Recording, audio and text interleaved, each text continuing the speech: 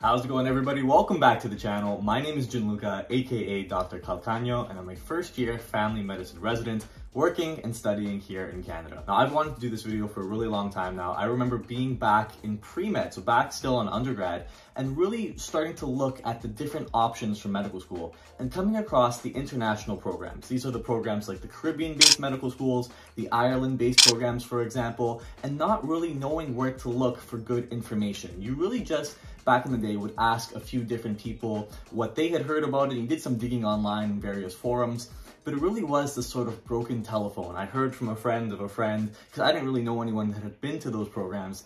And I know that ever since then, and when I got into medical school and now being in residency, I'm asked by many different people about what my opinions on the Caribbean schools, for example, are. And I know there's some great information out there, but I really wanted to interview someone who has actually been through one of those programs and is now secured a residency back here in Canada to hopefully share their experiences with anyone that is looking to go to those programs or just learning a little bit more about them. So that's what we're going to be doing here on the channel today. I've interviewed a family medicine resident here in Canada who is a recent graduate of the SABA University down in the Caribbean.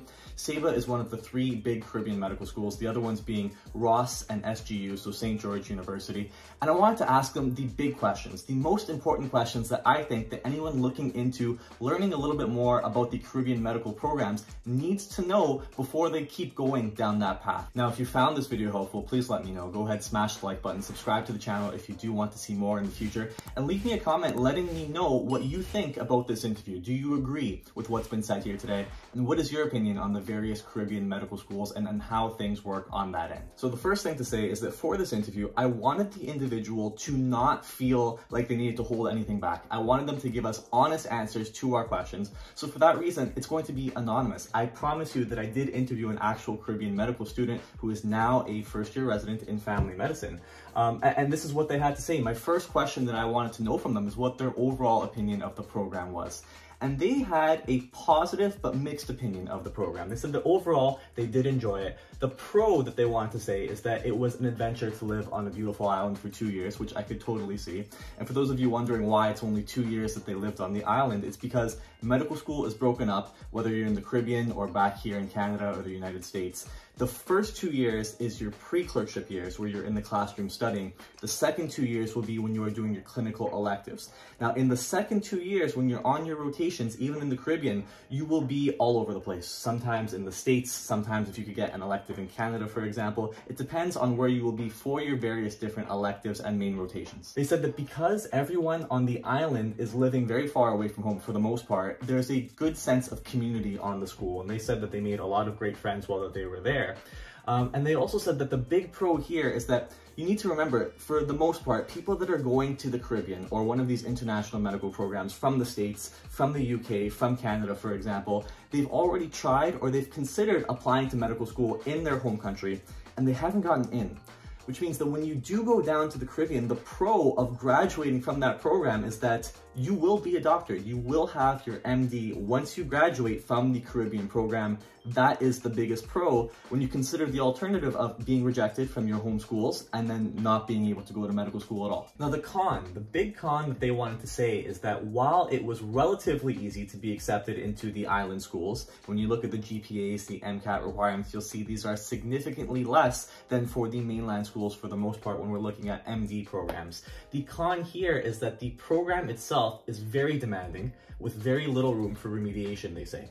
They said that many of their classmates did not successfully complete the program. And the reason for that is definitely going to be multifactorial. When you have students going to a medical school and they didn't have necessarily the best GPA going in, many people, I would imagine, do not have the best study habits, the best ways of learning figured out for themselves yet. And then when you show up to a very demanding program, which is medical school is very demanding. It doesn't matter where you are. If you are unable to keep up, I could see a situation where you are falling behind. And they said that the school does not offer very much help in terms of remediation. You do need to keep in mind that with many of these island schools, these are all private institutions. They are for-profit institutions. And that's actually going to be another con. They are very, very expensive. I believe the last time I checked, we're talking about an excess of $300,000 for the 4 years. That's American currency, to go and do your education down in the Caribbean schools. The second question is actually one that I really wanted to know for a long time now, and that is, what is the exam process like? The board exam process, to say the least, because if you are coming from a Canadian background, assumably many students will want to go back to Canada, and if you're coming from an American background, for an example, you'll have to go back to the States, and the path is a little bit different. So I wanted to know how it all worked out. I asked them, I said, did you write both the Canadian and the American exam? Does your school prepare you for one exam more than the other? And then when do you write the different exams? Their response was that in order to keep their options open, they applied to both the Canadian and American matches. At their particular school, and for most of the other island schools, it is definitely structured to prepare you for the US match more so than the Canadian match, and it is an American school on the island, so that totally makes sense. For example, the graduation requirements of most of the Caribbean programs include the USMLE Step 1 and Step 2 exams. They do not include the Canadian exams in order to graduate from those schools. If an IMG decides to also apply for the Canadian match via the CaRMS application, then there are also added exams that they must write prior to the match. The first is the MCCQE one, and the other is the NAC OSCE, or the practical OSCE. So you have to do both of those if you are an IMG looking to apply to the Canadian match. For their particular school, so this is the SABA medical school down in the Caribbean, they provided no particular guidance for preparing for these exams. So you're basically on your own for the Canadian exams. Internet research and the advice from other IMGs who also previously applied to the Canadian process was the biggest support for study strategies and resources. They commented on looking things up on YouTube and being a part of online forums. But it is interesting to know that for the Caribbean programs, you get no help basically in getting ready for the Canadian exams. So the next question that I wanted to ask had to do with matching. For those of you that don't know, the match rates for IMGs in Canada and the United States are lower than for students who are studying in Canada or the United States for medical school. Now, this student here wanted to stay in Canada, and they said that they applied to both the Canadian and the American match because it would increase the potential that they matched somewhere. They said that once upon a time, the CaRMS match, the Canadian match, took place before the American match. This meant that if you were a Canadian that wanted to stay in Canada and were an IMG student, then you could apply to the Canadian match, and then if you weren't successful, be able to fall back on the American match. But ever since the pandemic, what's happened now is that the American match actually comes before the Canadian match. And what happens now, from my understanding here, is that if you do want to stay in Canada, you would have to take the gamble of withdrawing from the American match in early spring in order to still be eligible for a Canadian position when the Canadian match happens. And that creates a lot of pressure on Canadian IMGs that do want to come back.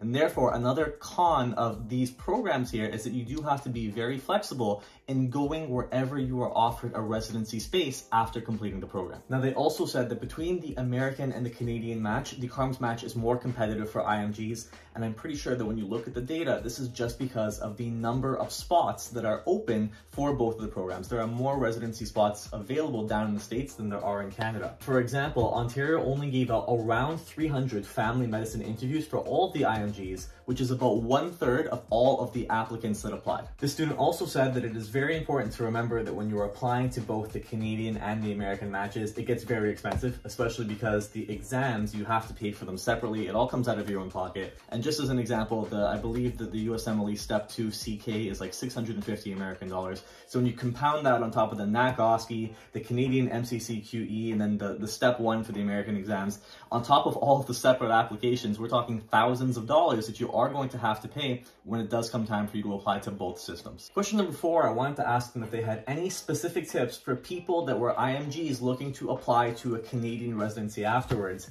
And they said that the trick here is that you have to start thinking about the Canadian applications very early.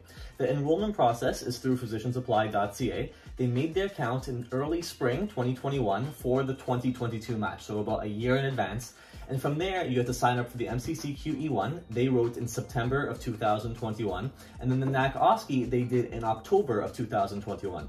These exams must be completed before the applications are due, which is around January of the match year, but they have very limited exam dates. So making sure to take that initiative and booking the exams well in advance is very important here. This is that you have to be very, very organized. It's helpful to have a mentor who matched in a previous year, or even a buddy who's also applying to CaRMS at the same time, just so you could help keep your timeline straight. As someone that did apply to the Canadian match as a Canadian student, there are a lot of dates that you have to keep straight.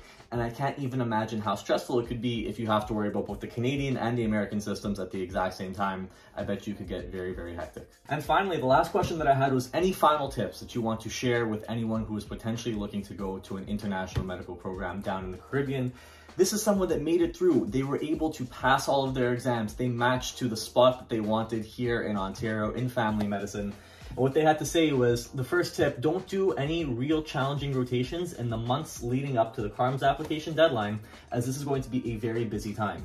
Starting your personal statements early will help make this process and this time a lot less stressful. They said that if you want to match in Canada, then Canadian experience looks good. They had managed to find a few weeks of rotations in Ontario, and they think that the experience and the reference letters from the Canadian physicians in particular really strengthened their application. It would be the same thing if you were applying to an American program. That being said, it's also okay to not have Canadian specific experience. There are other ways to show commitment to practicing in Canada, and this could be through things like initiatives or different organizations that you take part in, or just even showing that you have lived experience, that you've come from a particular region where you're trying to match again.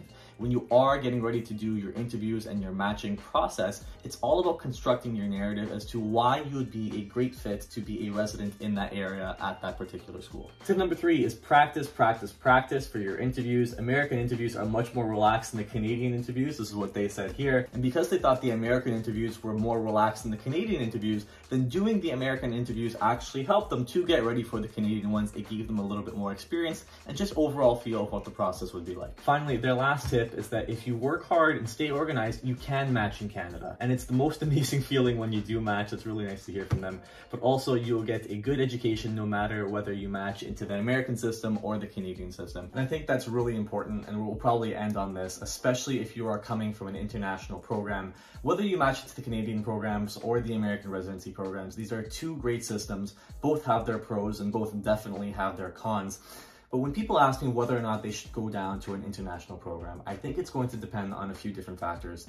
One of those being your flexibility and how flexible you are, not only for the specialty that you will match into, but also geographically where you're going to end up. A lot of students do definitely feel burnt out. If, for example, you were thinking that you want to be a neurosurgeon and you come from an international program and you want to do neurosurgery in California and it just wasn't possible for you to get, and then you end up doing family medicine in Ontario. And if you weren't flexible going into that, I could see that situation being very, very difficult for you.